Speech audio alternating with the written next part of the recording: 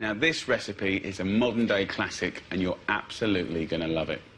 Couple of tablespoons, 3 or 4, of extra virgin olive oil. Olive oil goes back into the pan. Let's have a little bit of olive oil.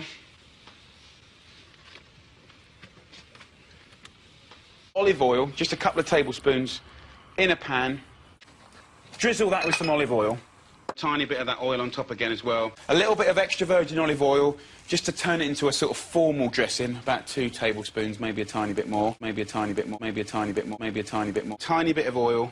A little bit of olive oil, just a little bit more olive oil. I'm going to put some olive oil or some sunflower oil in this pan.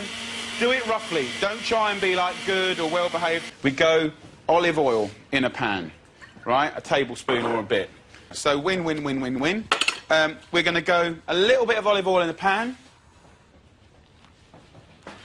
You want to, you know, mushrooms are obviously mainly water, so you want to kind of make some effort to make these babies taste good.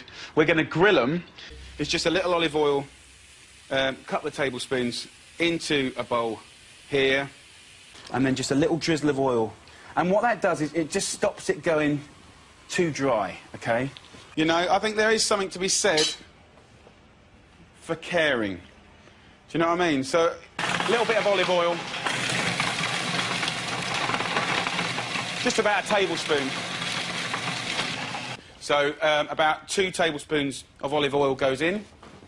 About 2 tablespoons of extra virgin olive oil. 2 or 3. Maybe a tiny bit more, maybe a tiny bit more. You'll be so proud of yourself.